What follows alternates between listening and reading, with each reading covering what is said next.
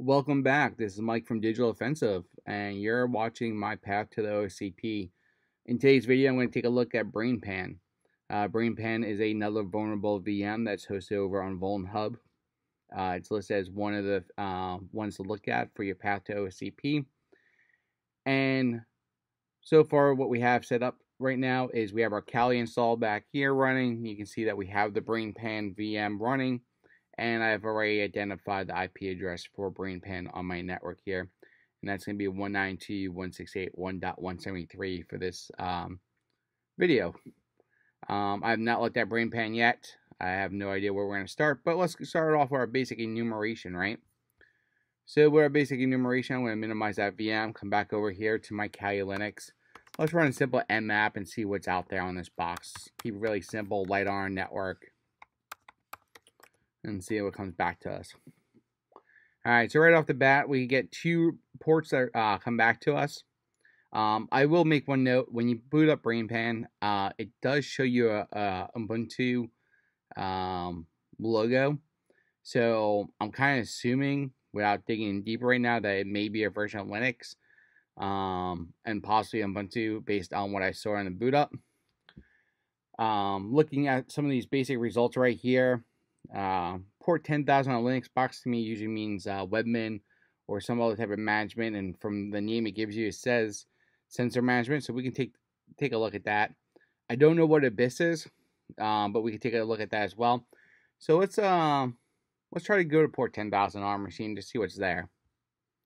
And we're going to open up a browser section, and we're going to take a look, see what's sitting on that port 10,000. I'm assuming it's webmin. That's the only reason I'm using my browser right now. But you know what happens when you assume, right? So let's see what comes up.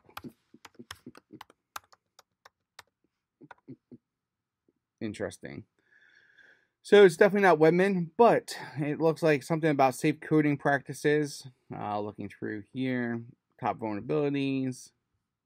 None of this stuff is clickable. I'm assuming it might be an image or something.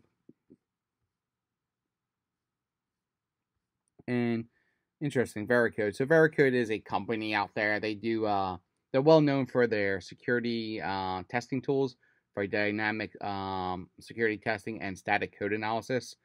Their tools will basically take your project, analyze your code, tell you where there's a vulnerability, and allows the developer for quicker resolution time. And then if you already have compiled code, they can use the dynamic tool, which will run like the same type of attacks an attacker would use against the tool to identify vulnerabilities. So let's take a look at the source here and see if there's anything else interesting. Alright, so simple source. Basically, they're just calling that image file that's sitting on the server. Nothing's jumping at me here.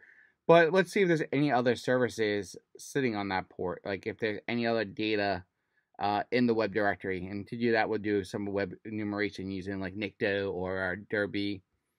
So we're going to jump over to our terminal here.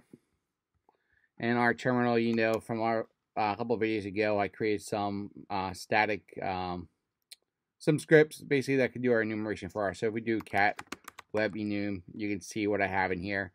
Basically, you're going to ask for a variable on the command line. If the variable is not set, it's not going to run the script. We're going to run it against Nikto, and then we're going to run it against Derby.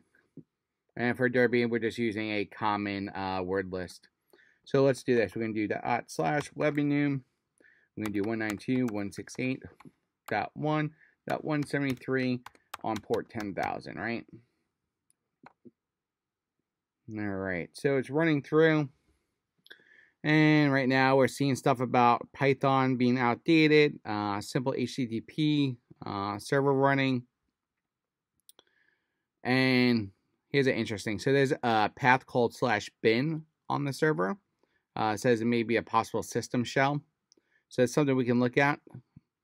And then Derby comes back with the same information. So you can see I found that bin directory. So we're going to right click here, open link. Interesting. So that link brings us to a binary directory, or and in that binary directory there's a brainpan.exe file.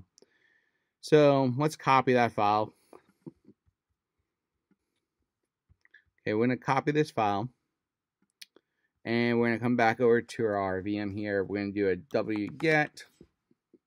And we're going to download this file. All right. Let's see what type of file this is. So it's a Windows executable file. So we're running on Linux, and behind our Linux is a Mac, so this can be kind of interesting running it. But there's a tool we can use called Wine. Wine will let us execute this file locally. All right, so let's take a look at this file. So we ran file on it. When realize it's a Windows file, it can possibly execute with Wine. But let's run strings against it as well. See what else we can find out about this file.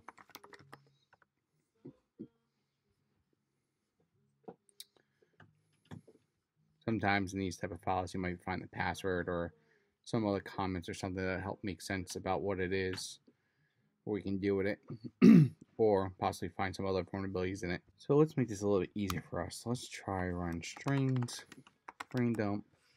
Let's pipe it a grep. And let's look for standard coding defects, such as like stir string, stir copy. See if we can find any security vulnerabilities. So it looks like they have string copy, stir copy.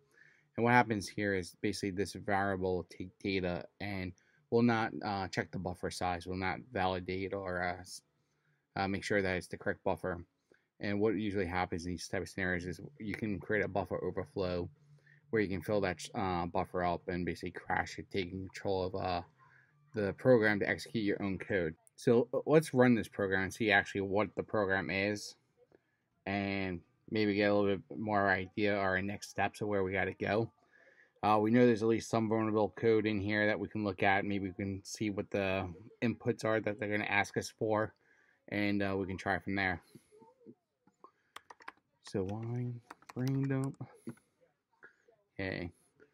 So it's starting up, and look at this. It has created a connection on 9999, which is the BIS port that we found in our Nmap scan. So let's come over to this other screen. Let's do a netcat. We're going to netcat to our local host on port 9999. Interesting. So we get BrainPan. Welcome to BrainPan. Enter the password. So if we enter a password, we get access denied. But we come back over here to our other screen. We can see that we are get reply A.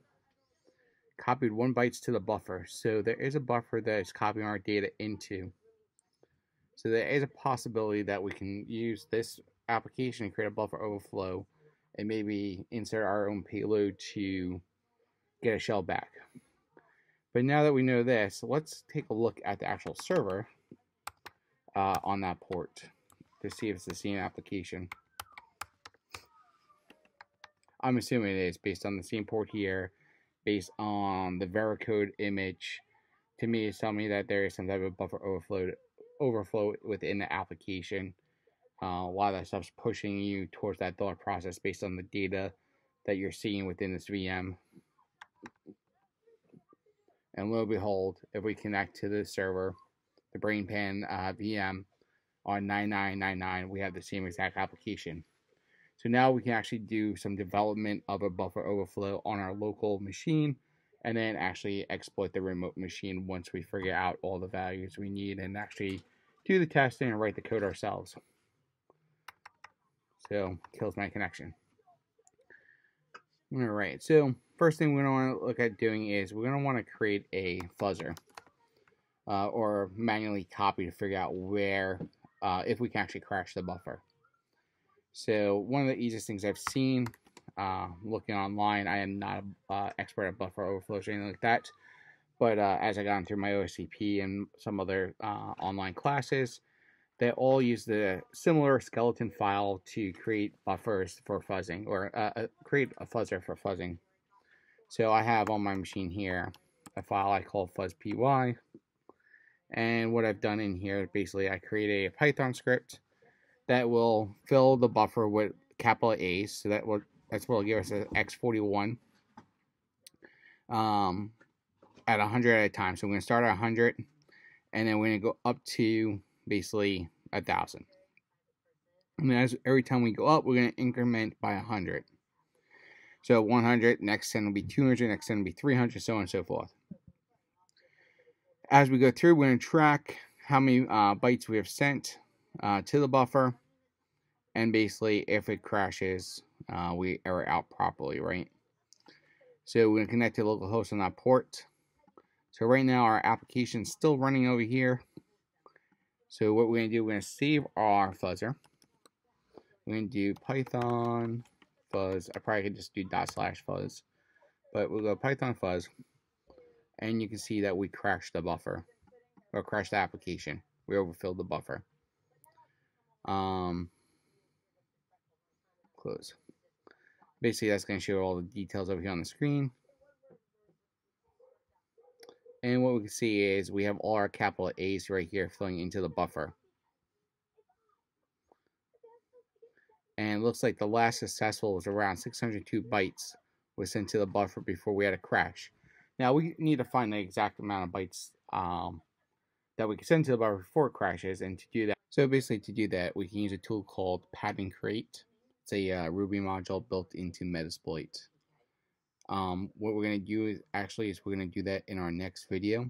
I'm going to work on figuring out the exact buffer size we need to create the crash. And once we figure out how to create the crash, we're going to start figuring out how we can actually build our exploit around that to get our payload into it, taking over the EIP registers, and we'll walk through Ali debug or another debugger to do that. So what we're going to do is I'm going to end this video. I have some stuff I need to do around the house, and we'll continue on during my next video. Thanks.